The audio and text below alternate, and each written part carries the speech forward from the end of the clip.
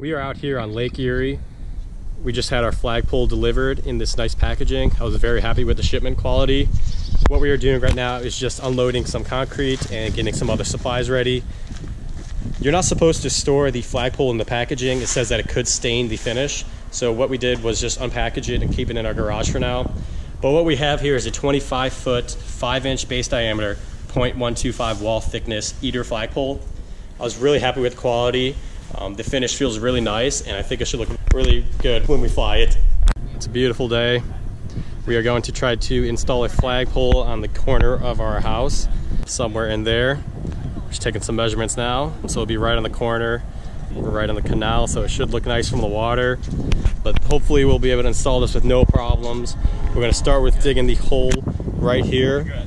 I'll go over the flagpole specs later, but let's head to the digging of the hole now.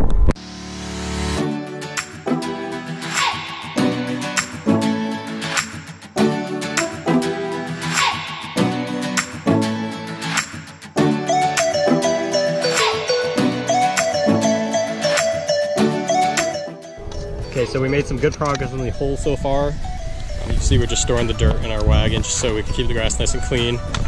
Here we have the standard ground sleeve that we're using. It comes with these two nice steel plates on the bottom, 3/16 inch with a lightning spike on the bottom. I'm really happy with this. I know some setups use just a PVC pipe setup, but I'm really happy that ours came with the standard ground sleeve. But we're gonna continue digging, and we'll see you in a little bit.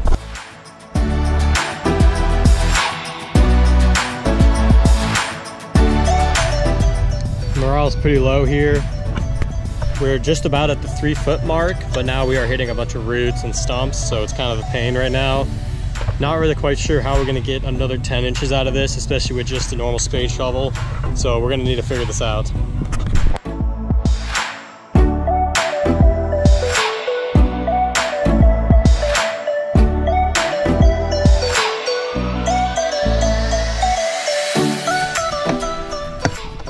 Okay, so what we're doing right now is we are actually driving a PVC pipe in to help widen the hole. We're having a lot of issues just using a spade. You know, we don't have a post hole digger, so this is kind of what we result to do. But as you can see, we just drove in this PVC pipe, and it actually widened the hole really, really nicely. I don't know if you can see it in the video, but we can see what kind of dirt comes out of this. This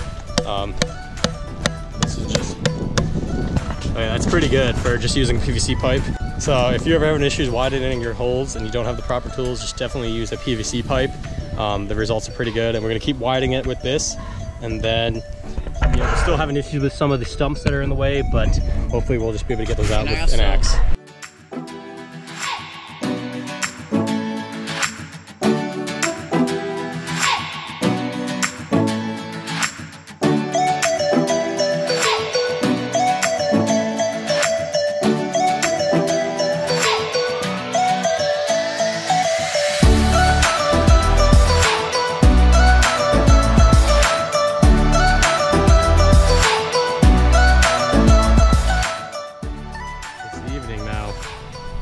We just finished digging the hole. It's approximately 46 inches deep. It's quite the dig. That will take the ground sleeve right about quarter way down the lightning spike. So it should be nice and set in there. Should have no issues with the pole moving around once we put the concrete in. It's getting kind of late tonight, so tomorrow we are going to, I guess tomorrow morning we're going to put in the concrete. Day 2, another beautiful day in Lake Erie. We have our concrete ready. The hole was dug last night, and we're gonna pour the concrete around the ground sleeve today. Should be a good one.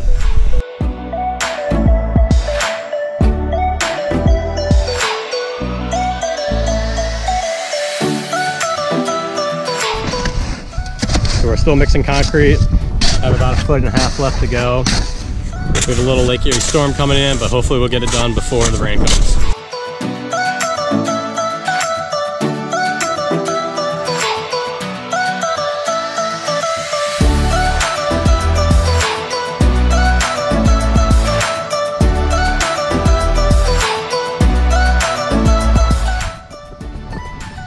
We just finished pouring the concrete around the ground sleeve. We have a bit of a storm coming in. It's raining. You probably can't see it in the GoPro video, but it's quite windy. The flag would look amazing right now if it was flying right here. But Tomorrow we'll continue. This is a great Alright. So, Some good sand. day 3, it's sand day. We're gonna install the pole, put the sand around it. It's gonna look beautiful. I like you.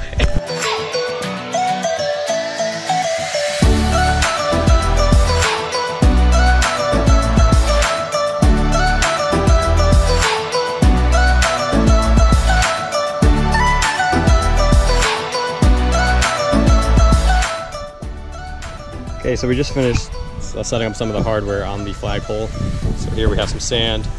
There's our ground sleeve. And here's some of the work that we've been doing. Added the cleat to the pole. Just the flag snaps and the flag covers. Measured about 5 feet across because we have a 5x8 flag. Here we have our rotating truck and our nice 12-inch ornament eagle. I think it'll look very nice looking over the lake on the marina. Now we're just gonna go ahead, stand it up, apply the sand, and we'll see how she flies.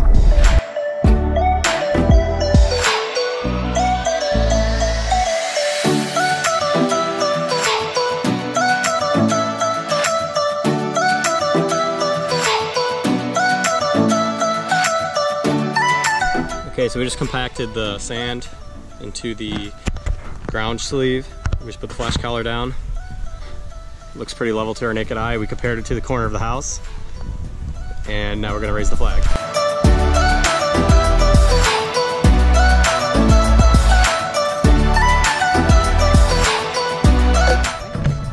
Okay, so we just attached the flag clips. Now, Marcus is gonna briskly pull it up.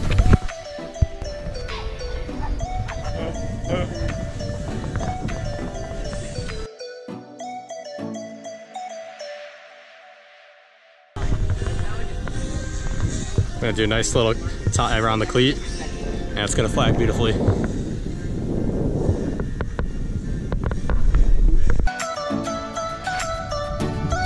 So there it is.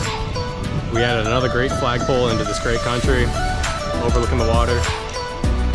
It's gonna be flying for many years to come.